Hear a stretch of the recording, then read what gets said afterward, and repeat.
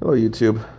Okay, we're talking about the FT-60 and how to get it EMCOMM ready and just basically breathe a little bit of new life into it and make it useful for the next several more years. So those of you who have this radio are familiar with what happens when you bump the 0 button. You get this little atomic symbol in the upper right corner. Go figure the backlight turns off. Well, I can't seem to get it focused.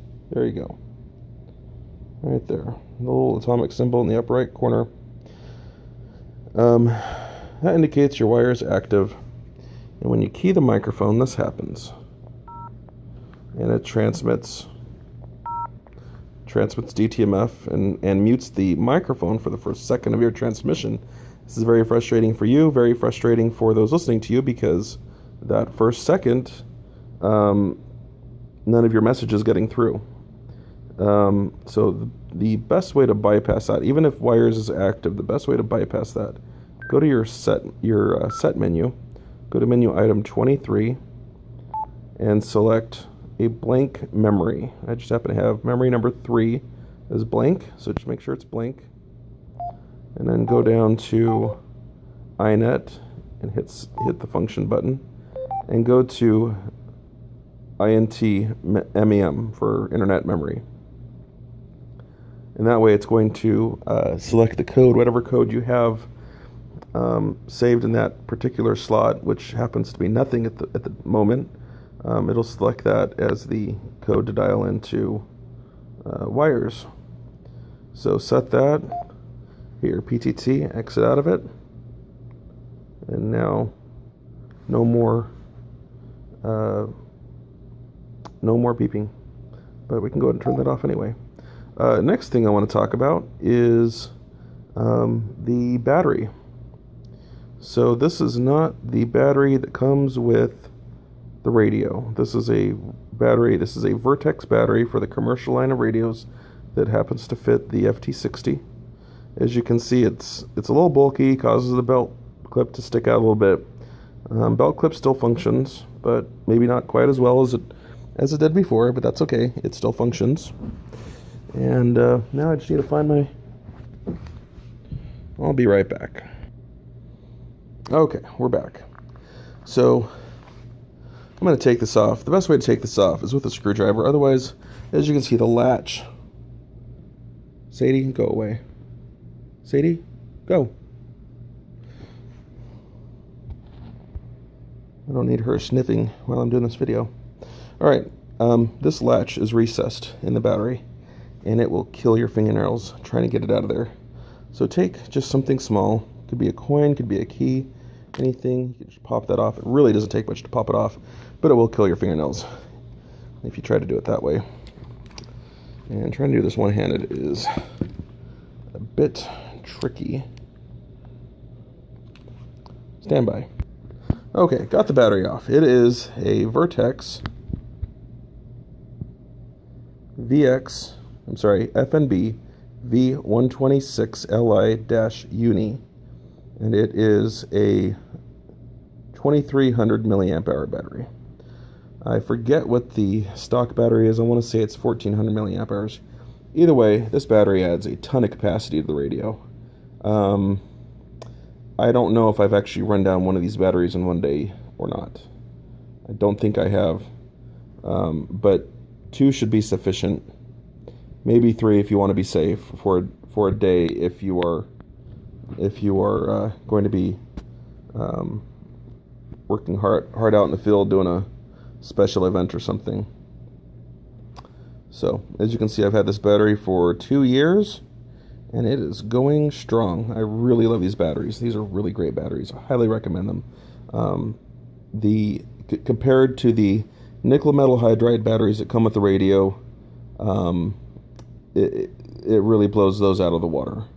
This makes the radio much more useful for public service or emergency communications or anything, regular, amateur communications. And the charger for this battery is the CD58. So you will need to buy a new charger for this battery, and that is the CD58. So let's go ahead and put this back in the radio.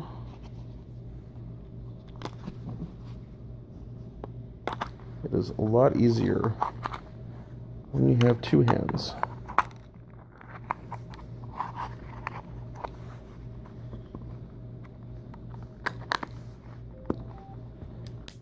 There we go. And it's back on. The next thing I want to talk about is the antenna. There are a couple different kinds of antennas you can get for this that are good.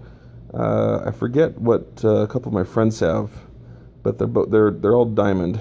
This is the diamond SRH 77CA, which is I believe a quarter wave at high band VHF. That's 2 meters, or I think it's a end-fed half wave at UHF,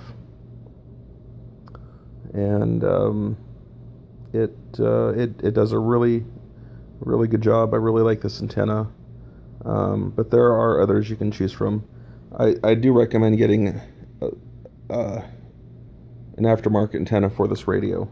The stock antenna is all right to get started, but get a higher gain antenna. It is better to have.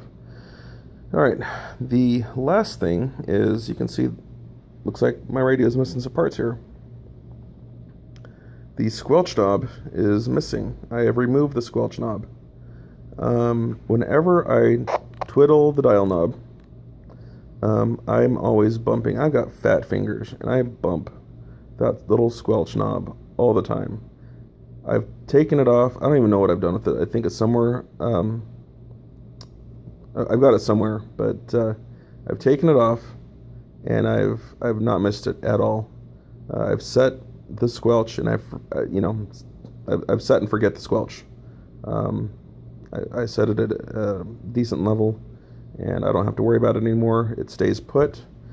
However, if I do need to adjust the squelch, in the rare chance that I need to, I can just pop this knob off and twiddle that outer knob, and I'm good to go.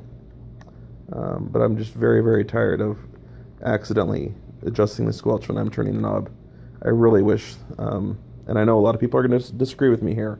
I've got a good friend who strongly believes in a manual squelch knob, a dedicated squelch knob, and he'll disagree with me on this, but I really prefer a digital squelch that you can set in a menu, leave it, and forget it.